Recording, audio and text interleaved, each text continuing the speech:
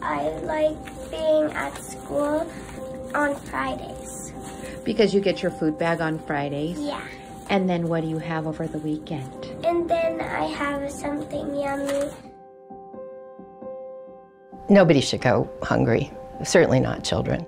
This is something we should be doing. Oh, the program is amazing. So this is a hands-on program, the kind that we really like to do. I read an article about a woman who realized in her small community that there were children that just didn't have enough food to eat.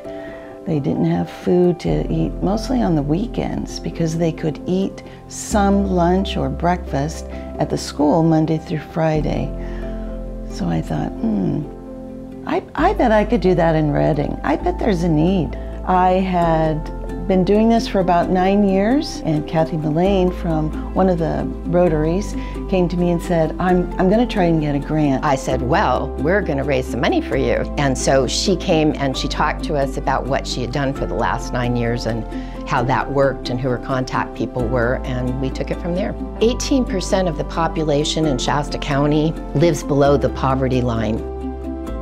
They know they can at least come to school and have 2 meals. They know that. But sometimes they don't know where their next meal's coming from on the weekend. You know, they call that food insecurity, where you have food and then you don't have food and you're not really sure if you're gonna have food later. To worry about where your next meal is gonna come from must be kind of scary. Kathy Mullane sent out an email that said, hey, could we get some more volunteers to help us deliver bags to the schools with the food in them? And I said, that is right up my alley. We are just about to embark on deliveries of food to 3 different schools. Prairie, Juniper, and Manzanita.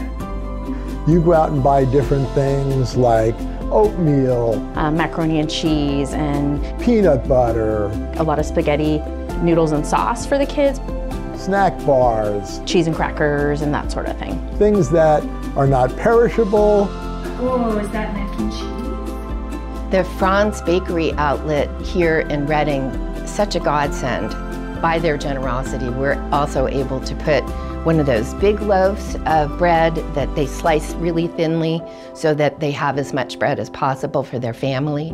If you talk to some of the other Rotarians, everybody always puts in a treat from their own pocket. At Christmas, I added some extra things in there. And then the school administrator said, oh, they really like that. Are we doing anything for Easter? Final stop at Juniper School. And we appreciate having these delivered from the Redding Rotary, the food bags.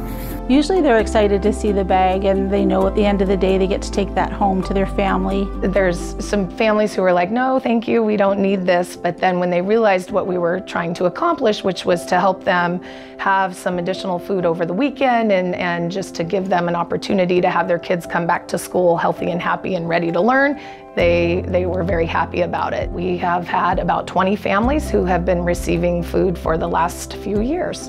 What I see is families that show up on Fridays. Some of them are crying because they know they need the help and they're so thankful for getting it.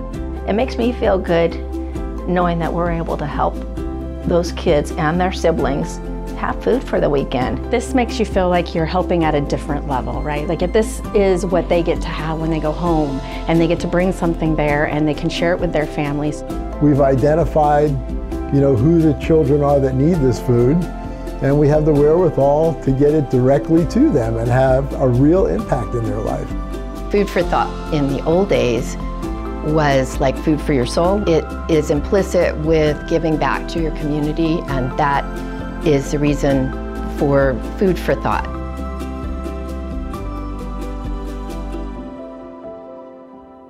What should we tell the people that make this possible for us? Thank you.